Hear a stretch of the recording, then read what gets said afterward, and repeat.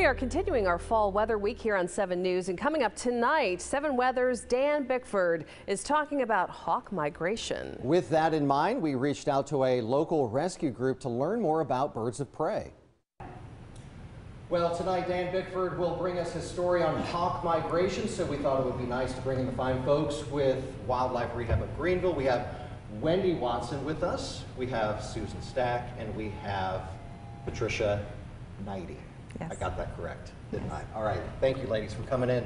We wanted to talk a little bit about the amazing birds that we have in our area, in the upstate and western North Carolina. And y'all are called in when there are injuries involved. So who do we have here first, Wendy? This is Diana. She is very fierce, I say. She bit me just a minute ago. Oh, did she? Yes, she did. Thus the yeah, gloves. she wants to bite you too. Oh, I saw that. Be careful with the hands. Okay, she's an American kestrel. She is. She's closely related to a hawk falcon? To the peregrine falcon. Wow. You can kind of see the eye stripes that she's got. I'm not going to get very close. She's absolutely gorgeous.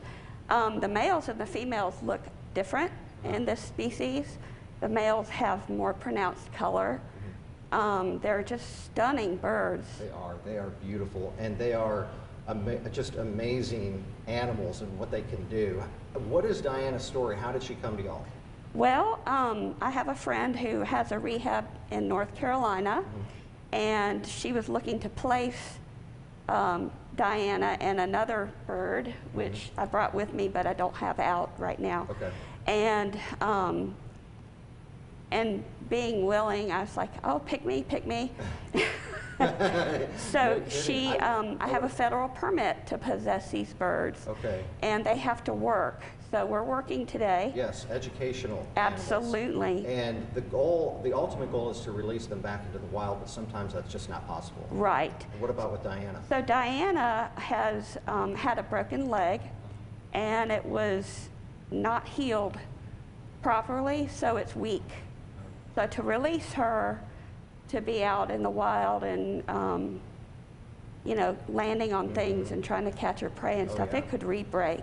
They need those claws, they need those legs. Yeah, so she's just deemed non-releasable due to that. And Diana has some friends with her. Who do we have next? She's a little bit of a celebrity, isn't she? This is Widget. Oh, this is Widget. Yeah, he's a little... This is a little boy. Hi, Widget. This is a screech owl? He's an eastern screech owl in the red phase. He was hit by a car in Piedmont, and he's blind in this eye. It does. And I can tell you why. Why? If you litter on the road, you throw trash out, maybe a French fry or even a wrapper that smells like food, it will attract rodents to the roadside. And that's what they eat. And it brings them closer to the cars. Exactly. I think it's okay to litter with food just because it's not a paper product or plastic, but you really should not be throwing food out. Anything, because it attracts the rodents, and then the raptors fly in, and they like, oh, there's my food, and they get hit by cars. It's amazing to me that something so little survived. No kidding. But he's a good boy. Widget, and he's got a friend, Winnie, right? Winnie, yeah. Winnie's staying in their little house, right? She is right now. We don't have enough hands to hold Winnie too. I know. And this is Mel. Mel has been on our airwaves before. Yep, he's a barred owl. He was also hit by a car. He's from Florida. Hey, buddy. And he was on the ground for 3 days before they could catch him and find him and catch him. He's blind in one eye, which is a theme. We got a theme going on here. Yeah. And he was knocked in the head, so he's a little slow. He's the perfect Ed bird. He is so sweet. He is so dignified. You can see his wonderful. eye, the gray eye. And these will all stay on as educational animals. Exactly. Right? They're with me until their final days. Yes, yes. Well, if folks come across a bird or an animal that's in need of rescue, they should call your facility, correct? Absolutely. It's 864-233-0339. And once you get on the phone with them, you kind of instruct them, you know, what to do with it until y'all can get out there. If it can safely be done, we'd want you to get it contained somehow in a box, or even if you have a cat carrier, you want to wear some leather gloves. You're not going to have raptor handling gloves, but if you have some leather gardening gloves and a towel, you can safely get it into a box. Okay, okay. And now you just won't go out for any animal that's in anybody's backyard. So you can't just call if you've got an opossum back there and you want it gone. I mean, there needs to be something wrong with it. In order for you. Orphan and injured animals are what we take care of. If you go, there's a raccoon that's coming in my yard every night eating my trash or my cat food, we're going to say, take up the cat food and keep your trash secured. The raccoon lives there. We're not going to come get it.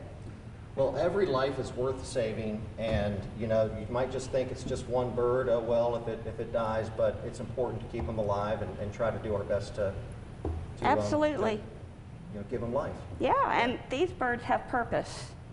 They're educating the public, right. So they're living with purpose. That's right. And then owls are very wise, as we know.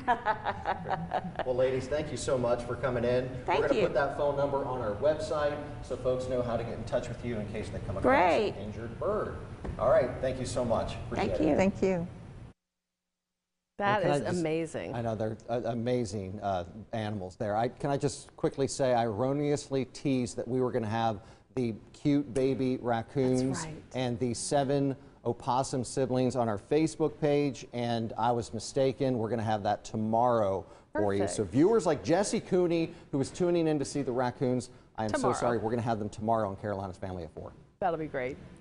Well, meteorologist Dan Bickford keeping an eye on what's happening out there. He's going to be talking about hawk migration at 11 tonight, which will be a lot of fun.